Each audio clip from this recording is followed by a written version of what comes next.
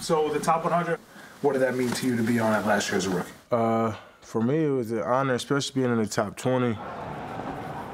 Top 20 last year, is it going to be a lower number this year? Yeah.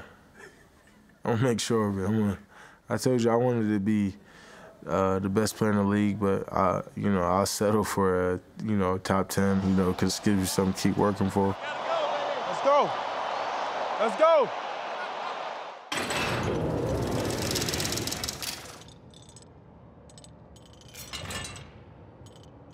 My number one player would probably be Micah Parsons. I'll go Micah Parsons. Yeah, my number one would be Micah Parsons for sure. Micah Parsons, such a force. Parsons is just ridiculous. Man, this guy is the real deal. When it's number 11, Micah Parsons, you have to be worried about where he is, no matter where he lines up. Once he's loose in your backfield, eventually something bad's going to happen. This guy is just different.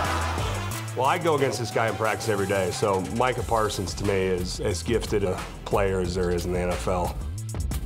In 2021, he was Defensive Rookie of the Year, and in both his seasons, he was runner-up for Defensive Player of the Year. Micah Parsons' moves are already drawing comparisons to the greatest pass rushers of all time. That is the great skill of Parsons, the strength and then the reach to go get him. He's LT-like. Looks like Bruce Smith. That was a Reggie White move. You pick the guy up and throw him. Reggie White is looking down and proud of that one.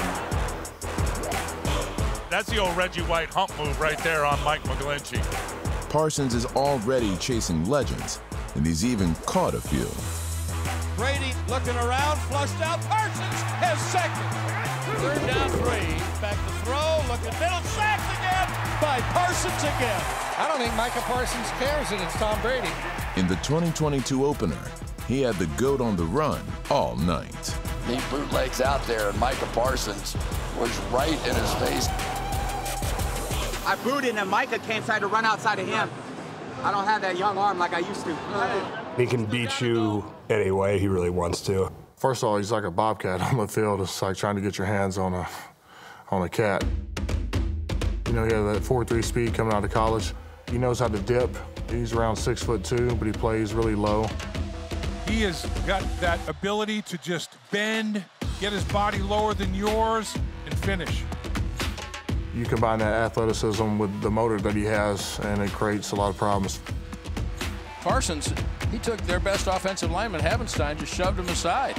I don't care who you are in the league. That's tough sledding for any left tackle against Micah Parsons. Parsons just obliterated Jonah Williams, the left tackle. At any given moment, he can tear the game apart. You got to know exactly where he is on the field. Hey, let's make a play.